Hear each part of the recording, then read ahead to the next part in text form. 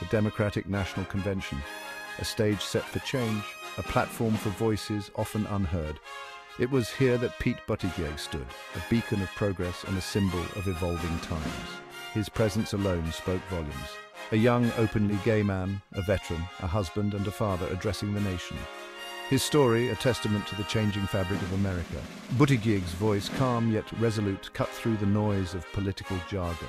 He spoke of unity, of hope, of a future where differences are bridges, not barriers. His words resonated with a longing for a kinder, more inclusive politics. A politics that uplifts rather than divides. His speech was more than just policy points and campaign promises. It was a conversation, a heartfelt plea for a better way forward.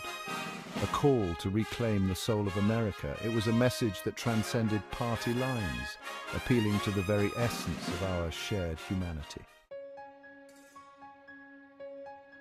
A better politics. This phrase, repeated throughout Buttigieg's speech, became a rallying cry, a rejection of the status quo, a yearning for something more.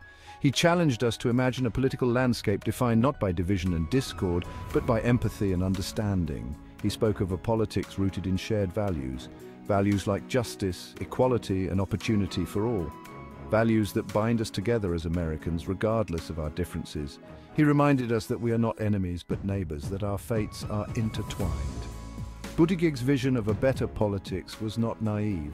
He acknowledged the deep divisions within our society. He understood the anger, the frustration, the fear. But he refused to let these emotions define us. He challenged us to rise above, to choose hope over cynicism, to believe in the possibility of progress, to embrace a politics that heals, unites, and inspires. Buttigieg's call for a better politics was not just theoretical, it was deeply personal. He wove his own story into the fabric of his speech. He spoke of his husband, his children, his family, a family that would have been unimaginable just a generation ago. His story was a powerful reminder of the progress we've made, a testament to the power of perseverance and the fight for equality. It was a beacon of hope for marginalized communities, a sign that change is possible. Buttigieg's personal story also served as a stark contrast to the divisive rhetoric that has become all too common in our political discourse. It was a reminder that LGBTQ+ Americans are not abstract concepts, but real people with families, dreams, and aspirations. His story was a powerful call for empathy and understanding, a reminder that our differences should not divide us, but rather enrich the tapestry of our nation. Buttigieg's speech was a powerful indictment of the politics of negativity. He called out the fear-mongering, the scapegoating, the division that has come to define our political discourse. He argued that this type of politics only serves to tear us apart, to erode our shared values, and to diminish our sense of hope. He reminded us that while there is much to be concerned about, there is also much to be hopeful for. He spoke of the resilience of the American spirit, our capacity for innovation, and our unwavering belief in a better tomorrow. Buttigieg argued that we cannot solve our problems by demonizing each other. We cannot build a better future by tearing each other down. He challenged us to reject the politics of negativity and to embrace a more hopeful and constructive approach. He urged us to focus on what unites us rather than what divides us, to engage in dialogue, not diatribe, to listen to each other, to learn from each other, and to find common ground. Section 5. The power of shared values. Buttigieg's speech was a powerful reminder of the importance of shared values. Values like freedom, justice, equality, and opportunity for all. These values, he argued, are the bedrock of our nation. They are what make America special. He reminded us that these values are not partisan. They belong to all of us, regardless of our political affiliation. He called on Americans to reclaim these values, to let them guide our actions, and to use them as a bridge to heal the divides in our society. Buttigieg argued that when we focus on our shared values, we are reminded of our common humanity. We are reminded that we are all Americans, united by a shared destiny.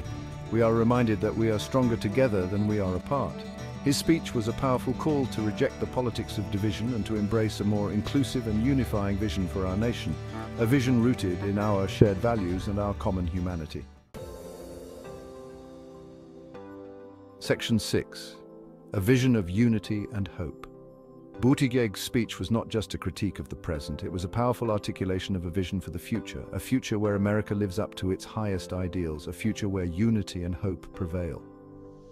He challenged us to imagine a nation where differences are celebrated, not feared. He spoke of an America where healthcare is a right, not a privilege, where every child has access to a quality education, regardless of zip code, where climate change is addressed with the urgency it demands, where opportunity is within reach for all who seek it. Buttigieg's vision was not utopian. He acknowledged the challenges we face. He understood the complexities of the issues we confront, but he refused to surrender to cynicism or despair. He challenged us to embrace the audacity of hope, to believe in the possibility of progress, to summon the courage to fight for the future we believe in.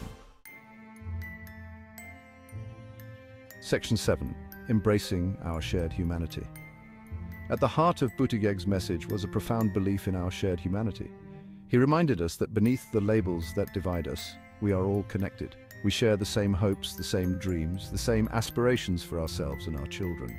He challenged us to see each other not as adversaries, but as fellow travelers on this journey called life, to recognize that our fates are intertwined, to understand that we are all in this together. Buttigieg's call to embrace our shared humanity was a powerful antidote to the polarization that has come to define our times. It was a reminder that we are more than our political differences, that we are all human beings deserving of dignity, respect, and compassion. His message was a beacon of hope in a time of division, a reminder that even in our darkest moments we can choose love over hate, unity over division, and hope over despair. Section 8, the courage to hope. Buttigieg acknowledged that hope is not always easy.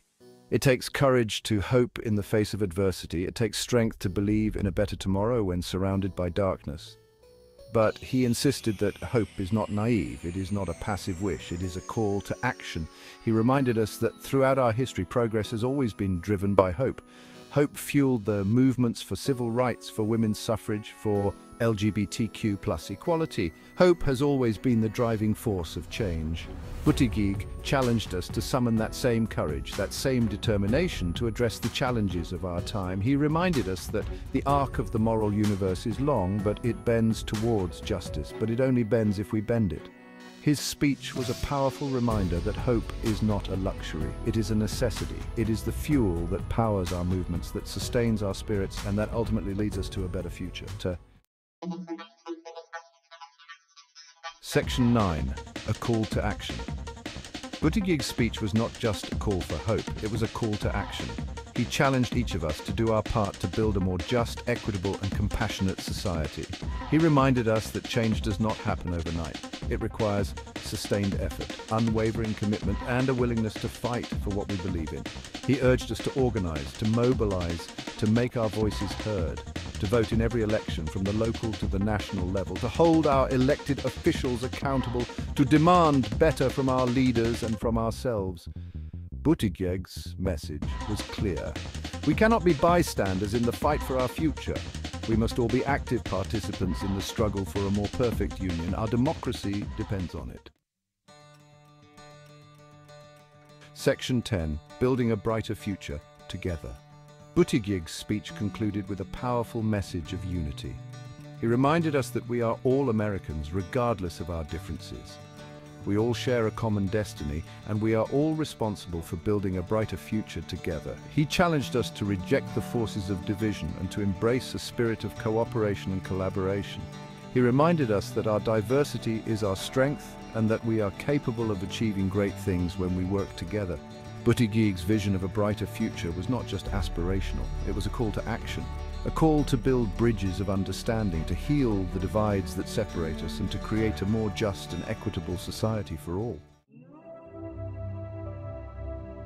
Section 11. The enduring power of hope. In the end, Pete Buttigieg's speech at the Democratic National Convention was a powerful testament to the enduring power of hope. It was a reminder that even in the face of adversity, even when surrounded by darkness, we can choose to believe in a better tomorrow. His message resonated with millions of Americans who are hungry for a more hopeful and unifying vision for our nation. It was a message that transcended party lines and spoke to the very soul of our nation. Buttigieg's speech was a reminder that hope is not a passive wish. It is a call to action. It is a belief in our collective capacity to create a more just, equitable,